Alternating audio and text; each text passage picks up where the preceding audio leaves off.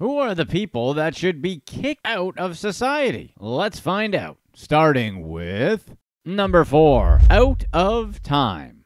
Anthony Farrer ran a thriving luxury consignment business until FBI agents arrested him for scamming customers out of $3 million.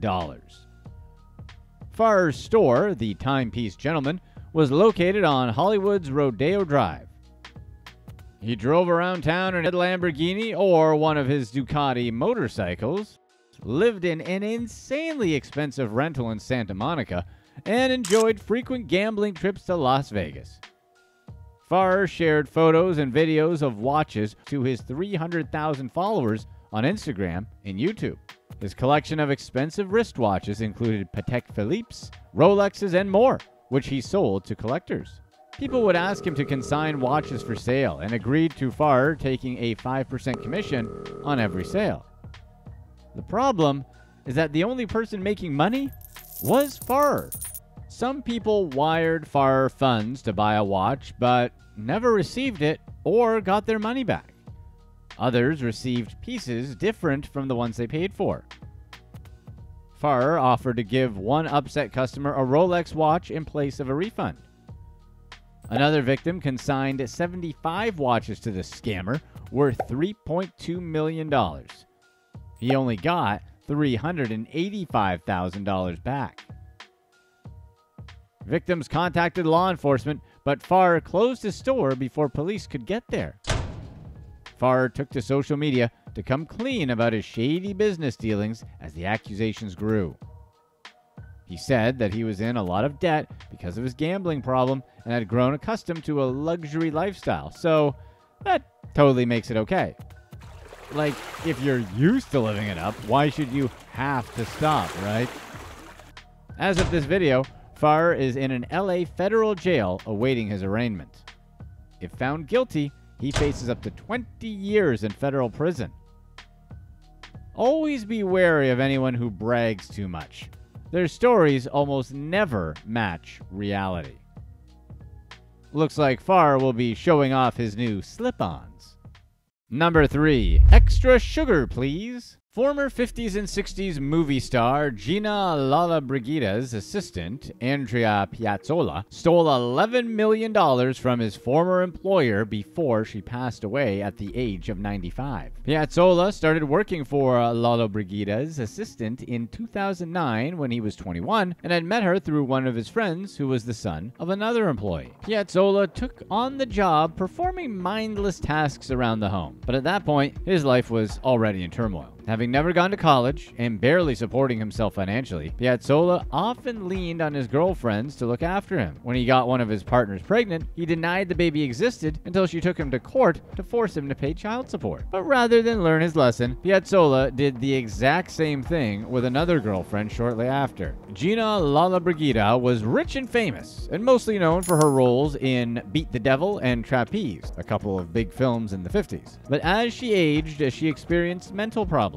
and needed a bit of help around the house. And Piazzolla, being a total parasite, saw her situation as a money-making opportunity and started licking his greedy chops. So, he moved into her home and worked hard to get close to her. But in order to get close, he needed to get rid of the other influences in her life. Piazzolla started planting ideas in his employer's mind, like he's Cobb from Inception, telling that her lawyer was stealing from her and that her administrator, Lollobrigida worked with, was the lawyer's spy. He also told the housekeeper, who was in her 80s and had a heart problem, that she had to leave the premises. Once Piazzolla mostly isolated her from the people in her inner circle, he became the sole director of Lollobrigida's company. But the assistant struggled to get her away from her husband, Spanish businessman Javier Rigau. Javier was the only person that Lollobrigida defended against Piazzolla's accusations. But as her mental decline worsened, Piazzolla finally convinced her that her husband had tricked her into a marriage without her consent. So, Lollobrigida cut ties with Javier, saying he tricked her into getting married the day before so he could access her money. While Javier denied the claims, there were reasons to be suspicious about his intentions with the star, who was once considered to be the most beautiful woman alive. In fact, during the height of her Hollywood career, he hadn't even been born yet. The two met at a party in Monte Carlo when Javier was 23 and Lollobrigida was 57. That's a 34-year age gap.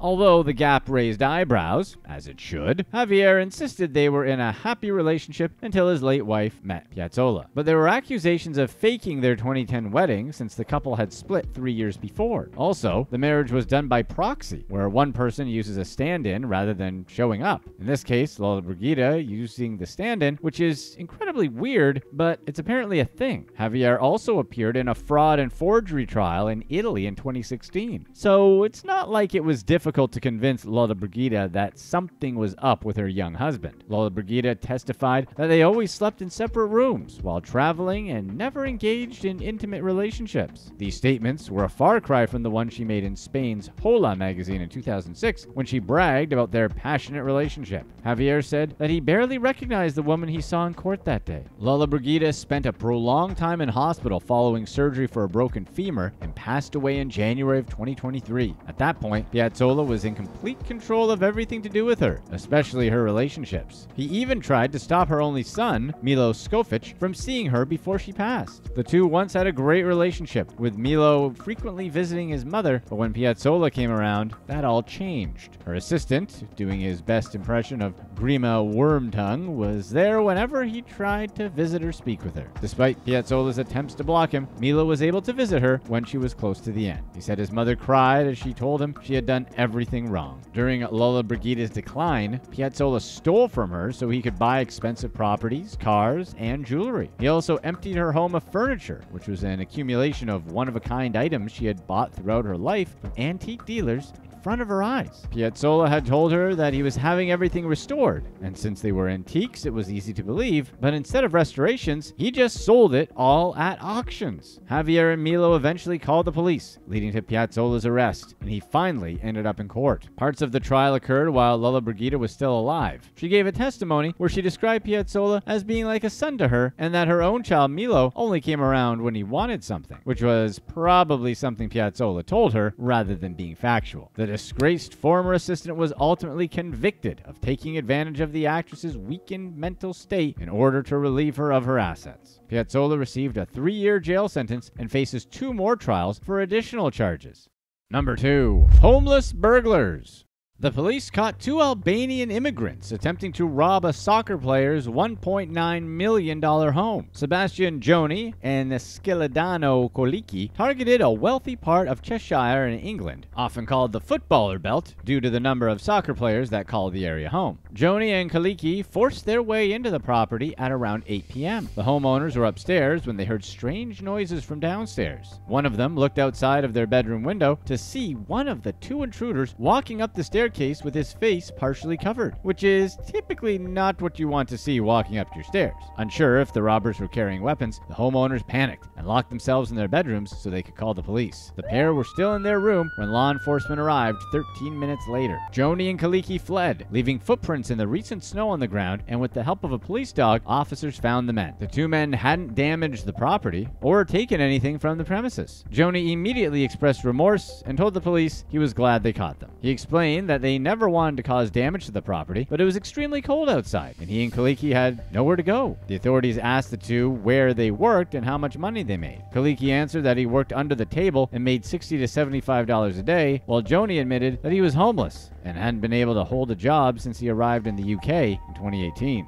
They were both in their early 20s at the time of their arrest and had entered Britain illegally when they were in their late teens, hoping to find work. Unfortunately, it had been a lot harder than they anticipated. Joni left Albania when he was 14 and headed to Germany. After a few years there, he arrived in Britain on a wagon and met up with his father, who was in the country legally. He worked to help support his mother and grandmother, who were still in Albania. Joni was extremely intelligent. He was fluent in Italian, German, and English, and conversational in Spanish and Portuguese. Kaliki, on the other hand, barely spoke English, making it almost impossible for him to find a well-paid job. He worked for people who exploited his desperation to find work and barely paid him enough money to get by. A friend told him that Manchester, often referred to as England's capital of the North, would have better job prospects, so he left London with Joni. At the time, Kaliki was ashamed to be living in his car. Both men pleaded guilty to burglary, and the judge sentenced Joni to 28 months in prison and Kaliki to 18 months. The defense asked for leniency with the migrants who would be in danger if they went back to their home country, and highlighted that they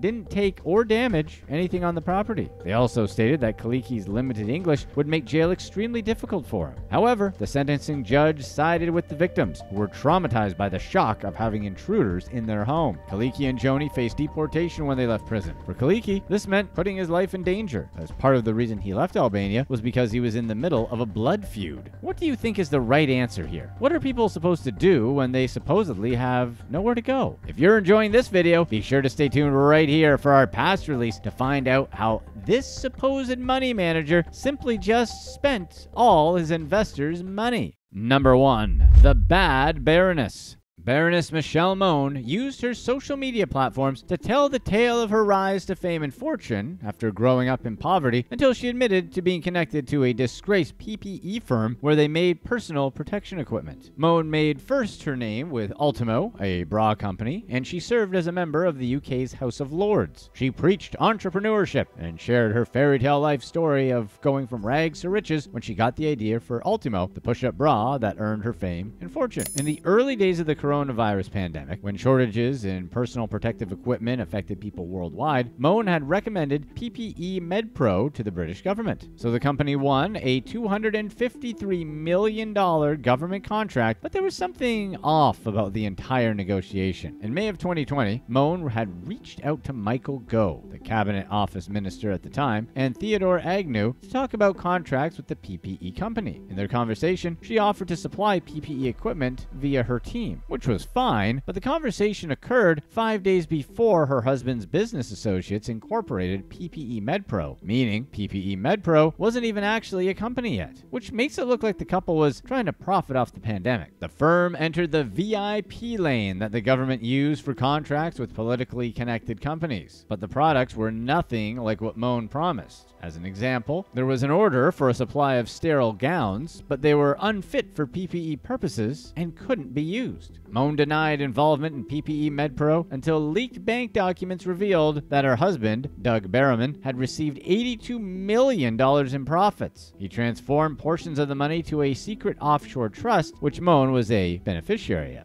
Shady. After the money came through, the couple bought a private jet, a yacht, and several properties. Their actions put them on the National Crime Agency's radar, which raided two of the couple's multi-million-dollar homes. The House of Lords commissioner opened an investigation into Mone, but paused it pending the NCA's investigation. Mone made a public statement explaining she was taking a leave of absence to clear her name. For someone who wants to inspire online with her rags to riches story, she's sure up to a lot of shady business. But isn't that how it always is these days? It's like we're all getting catfished all the time by everyone.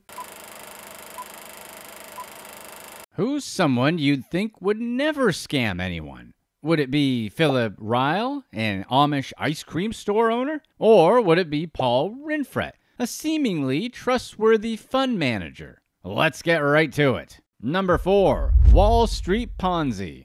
After starting his investment fund, Plandome Partners LLC, Paul Rinfret boasted about how his investment strategy earned them triple-digit returns. Each month since 2012, they claimed that they had consistently made more money. Paul Rinfret was a man with a luxurious palate, spending over $19 million on cigars, alcohol, cars, house renovations, you name it, and he bought it. He used the money to buy his dry cleaning, gas, and other daily expenses. Paul even spent $30,000 on a venue called the Water Club in Manhattan so his son could host a red carpet-themed engagement party. Of course, we all want to give our families the best, and how else do we do that if not with money? The issue was that Paul did all this without spending a dime of his own money. On September 29th, 2020, Paul was sentenced to 5 years in prison for running a $19 million Ponzi scheme from 2016 to 2019. For returning viewers, you already know this, but for new viewers, a Ponzi scheme is when you pay current investors with the money used by new investors. It's similar to a pyramid scheme, except there's no recruiting under the pretenses of selling things to make money. Paul promised investors that if they put their money into Plandome Partners, he would invest their money to trade futures contracts tied to S&P 500. He claimed that he had created a foolproof trading algorithm and would only take 25% of net profits. In reality, He only used a small portion of their money and the rest to fund his luxury lifestyle. On top of that, the little money he actually did put to trading, he would often end up losing money. He would create fake statements that looked like his clients were making big bucks to stop them from pulling out. Overall, he scammed 6 investors out of their money. If that wasn't bad enough, he also opened accounts with a brokerage firm using the names of his family members, one being his son, John, who Paul had paid for his engagement party. Another was a family member who had passed away in 2014, and Paul had continued pretending to be this family member until 2016, long after they had passed. Paul's family claimed they were unaware of the fraud committed under their names. Instead, they thought of him as a brilliant investor. They lived in the lap of luxury, having the ability to spend $50,000 on a Hamptons vacation rental and over $400,000 on restaurants, jewelry, and shoes. He used his investors' money to pay for tanning services, student loans, car washes, and other personal expenses as well. Paul also transferred $845,000 to 2 companies controlled by his wife Denise, one of them being the Rinfret Group, an interior design company co-run by their daughter Missy. Denise and Missy had to write a statement claiming they had no idea that Paul had earned money fraudulently. Along with this, Paul sent $325,000 to his son John and $675,000 to his son-in-law. His family claimed they were under the impression that he had legitimately earned all of this money. Paul Rinfret is still in jail, having served 2 out of the 5-year sentence he received. After his prison time, he'll still have 2 more years of supervised release. He had to forfeit over $20 million and pay over $12 million in restitution for his targets. His home sits, overtaken by vines, foreclosed after his arrest. Having once had a loving family, his now ex-wife Denise and their children no longer speak to him. After living at the top for many years, Paul Rinfret is a perfect example of the higher you sit, the harder you fall. Number 3. Scamming exec. Now let's take a trip down to Sydney, Australia, where we can find 2 women under trial for a $40 million scam connected to NAB, the Australian National Bank. An unknown whistleblower sent executives at the bank an outline claiming that Rosemary Rogers had been receiving money from the chief executive of an events company named Human Group, Helen Rosamond, for years. Rosemary, former chief of staff at NAB, turned herself into the police after suspicion of the scam. During the investigation, Rosemary struck a deal to decrease her sentence by providing information proving that Helen was involved. What a way to break up a friendship, but what they discovered since then is crucial. Allegedly, Helen offered gifts and money, intending to leave the bill to be paid by the bank. Helen made invoices to look like NAB expenses, and Rosemary ensured that the bank staff paid all the fraudulent invoices. Helen was known by all her friends to be quite generous. One of her more considerable expenses included a $620,000 trip where she took family and friends to America and had them travel by yachts and private jets. Helen bought Rosemary a luxury car and a boat. She also spent over $30,000 on a fuel tab, a friend's 70th birthday bash, and a $132,000 trip to the Rocky Mountains. The largest bill was $2.2 million, so Rosemary could buy a house and send $700,000 into Helen's pocket. They marked it as an expense for Project Eagle, the code name for the onboarding event of Mike Baird as a NAB executive in 2017. Prosecutors think Human Group had nothing to do with the Project Eagle event. While Rosemary pleaded guilty to accepting bribes, 47-year-old Helen Rosamond pleaded not guilty to 60 counts of bank fraud and 32 counts of attempting to obtain an advantage by deception. Rosemary has since been on trial and sentenced to 8 years in prison. Helen's trial, on the other hand, was set for 2021. In August, her counsel applied to extend the date, stating that she could afford a legal team because the National Australian Bank had frozen all of her assets. This application was approved, and her trial date was set for early 2022. As of the upload of this video, the trial has yet to take place, but Helen's lawyer has stated that he plans to prove that Rosemary had taken all the benefits for herself. Number 2. Amish scamming.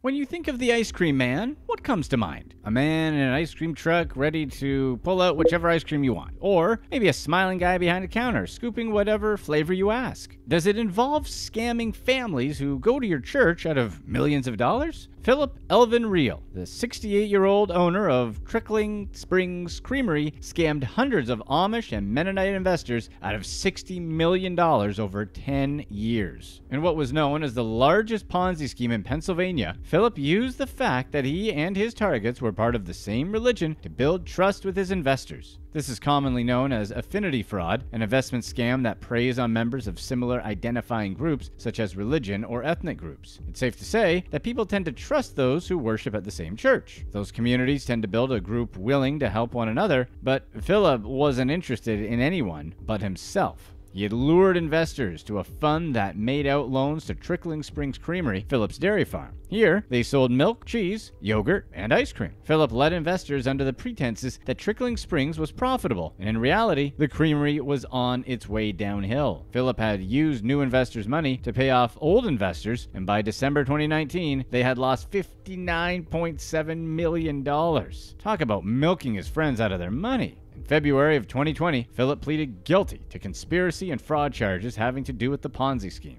He was sentenced to 10 years in prison with 3 years of supervised release. Along with the jail time, the judge ordered him to pay a little less than $60 million in restitution, and he also had to forfeit $59 million along with the 2 real estate properties. It shows that you always have more to lose when you commit fraud. Trickling Springs Creamery filed for bankruptcy in September 2019 and shut its doors later that December. Just 9 months later, the owners of South Mountain Creamery, a dairy farm in Maryland, announced that they had acquired Trickling Springs, revamping their decor and merchandise by adding a new artisanal products like freshly baked bread and local honey. It's good to see that the creamery still has the potential to thrive in new hands. Number 1. Vulnerable vets.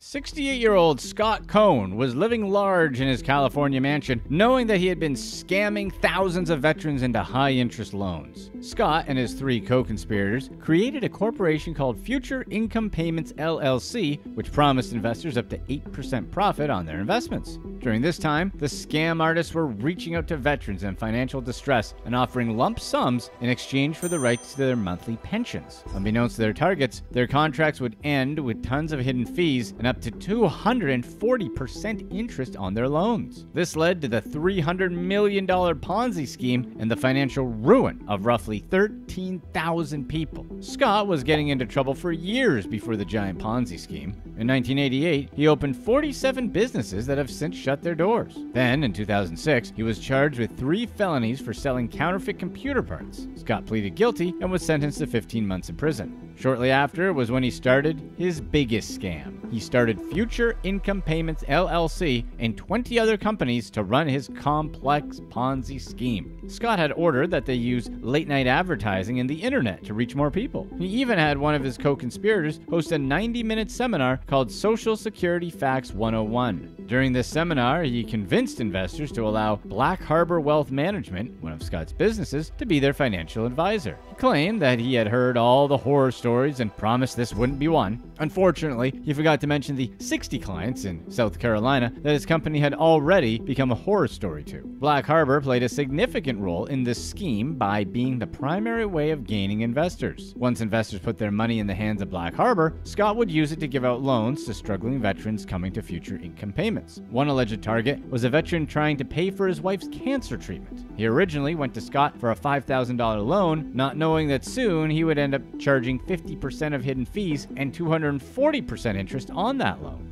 Another target was a school librarian named Mary Oram. She invested over $50,000 of her money she saved over 25 years working in a high school. When the time came, she was promised a 6 to 8% annual profit and hoped it would keep her out of a nursing home. Now, she's lost all but $6,000, one of the thousands who had lost money. Meanwhile, Scott lived a lavish lifestyle in an exclusive gated community, a $4.8 million mansion overlooking the Pacific Ocean just south of LA. He spent a lot of his money on the house and paid for the pool maintenance, furniture, and carpets, HOA fees, and a custom painter for the place. I guess they say a man's home is his castle. After months of trying to track Scott down, the FBI found him living out of a rented house and eating at IHOP in San Diego as a man named Russell Armstrong. Scott had stolen an ID from a man who had died in 2018. They think he had used cash to stay in hotels for a while before renting the home. When Scott was arrested, they charged him with conspiracy to commit wire fraud and mail fraud. They found that his scheme had affected people across 25 states. On August 18, 2022, he was sentenced to 10 years and was ordered to pay $501 million in restitution and penalties. Although most people often never see their money again, we hope it doesn't take too long to liquidate Scott's assets so the people who were scammed by him can have justice for the fraud committed. Click to watch one of these next videos. Let us know in the comment section what superpower you'd rather have. The ability to rewind or redo the last hour of your life as many times as you want, or the ability to know the outcomes of any decision you make.